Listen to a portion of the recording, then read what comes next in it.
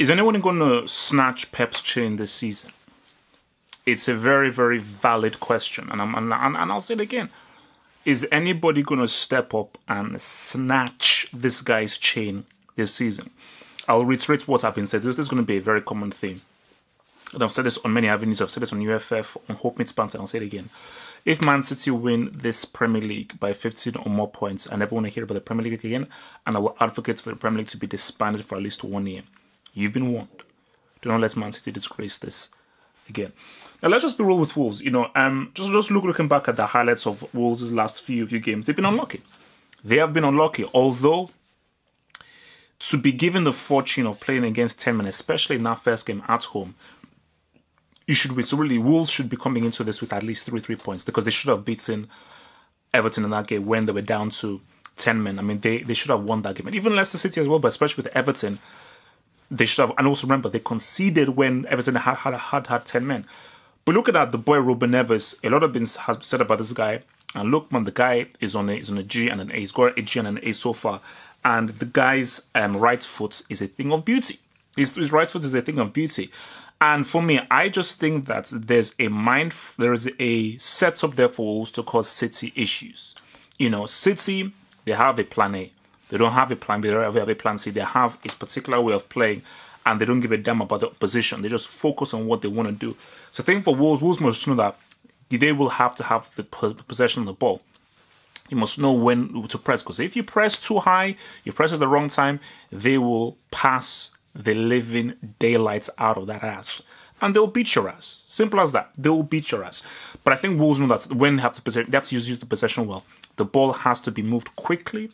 It has got to be moved high, quick, fast, dynamically. People have to break quickly, have to make the right runs immediately so that the options are there.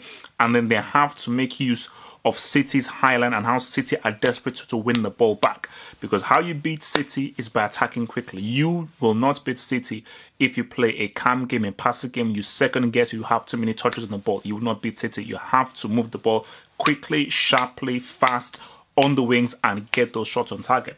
So I think with Man City, they know that. I think they are sure of the issues and the problems that a Neves can bring in. They're sure that of what Moutinho's experience, his playmaking and his passing and creativity can bring. But look, man, Aguero is on sign. Aguero is on sign. I think Aguero wants a golden boot. Aguero wants a golden boot, and I think what we're seeing right now, and I think, Pep has always preferred Jesus over Aguero, but I think Pep is like, you know what? Let me chill. Jesus is still my guy. I still love Jesus. I've got a goal-scoring freak of nature in Aguero. Aguero is the second best striker the Premier League has ever seen. The best, obviously, being Shearer. Aguero is the second best striker of all time. So he's the second best striker in the Premier League. This guy's striking is frightening. Frightening. I don't want to hear about Harry Kane. I don't want to hear about Lewandowski. I don't want to hear about any of these other dudes. I want to hear about Aubameyang. Aguero.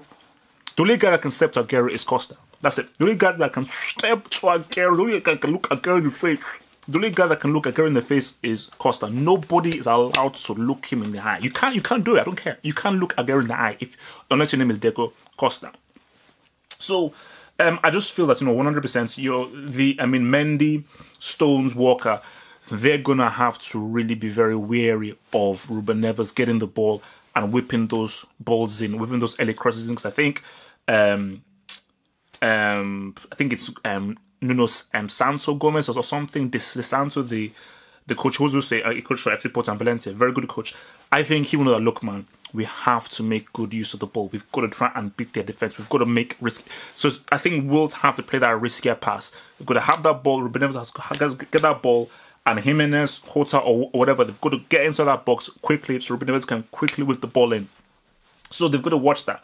But I just feel that, with the skill of Bernardo Silva, David Silva, and so forth, I just think that they will break that ass down too easily. I think they'll break that ass down too easily. And I think, especially in midfield, I don't think Wolves will be able to control the midfield. And I think the control of the game will come to City. City will come under pressure, but I think there will be instances in which City will just focus on things. So, 3-1.